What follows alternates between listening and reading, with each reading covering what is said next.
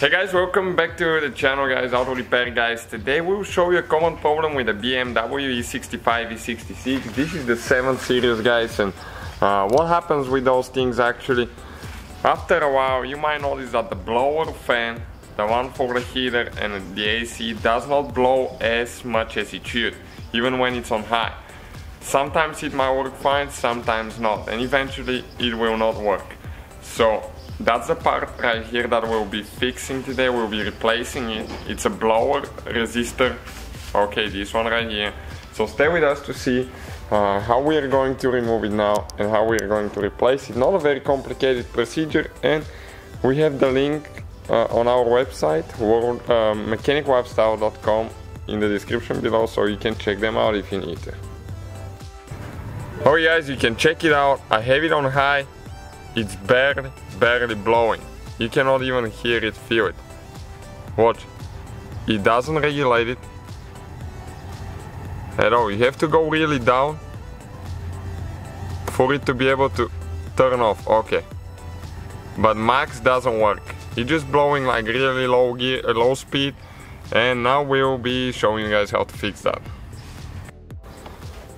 Okay guys, so it's not very complicated procedure, but now we will need to remove the screws that hold that cap underneath, that plastic cover.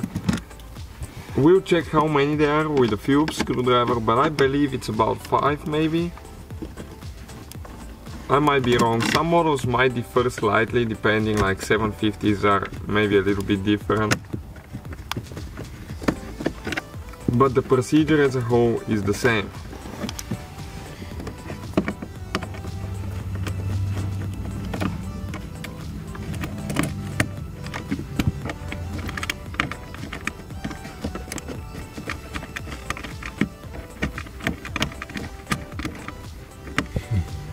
Okay, this guy seems like he's stuck a little bit there. Okay, came out.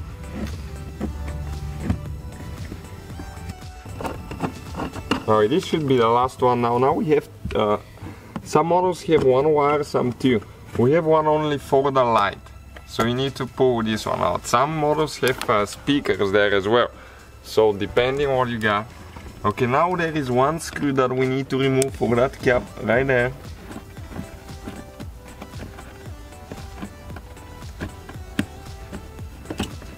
Okay, so that thing can come loose now here.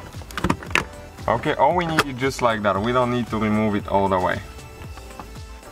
We'll just pull it out of the way. It's not very complicated at all. Okay, and we'll show you now. Okay, this plug right there, this is the plug for the resistor. Okay, so we'll need to disconnect this one,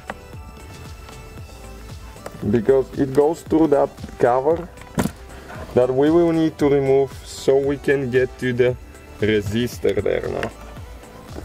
Okay, let's see what we have there. Okay, with the Torx bit now. Okay, this one is a T15 or 17 sometimes.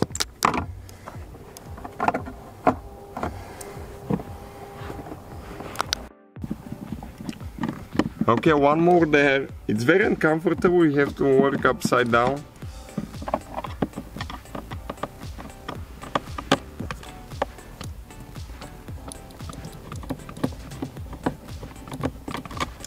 Okay, this one there as well.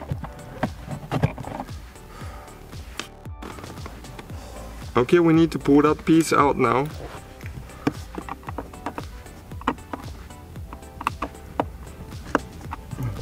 Okay, so we have one more there with the T20, and the one that we got loose in the corner, we'll just remove them with the bit by hand, with a short bit.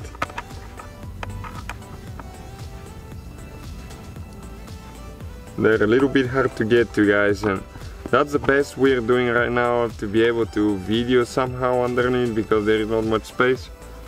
You can see it being upside down. Alright guys, removing this one there now.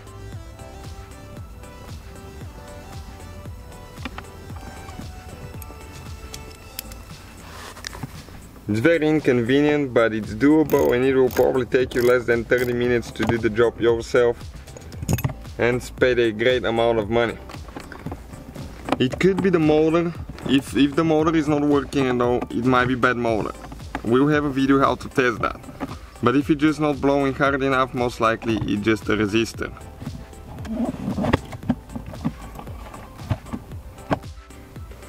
Alright guys, so this is the cover now. Okay, we need to pull on it a little bit. Okay, it will come out. Okay, this is the cover itself.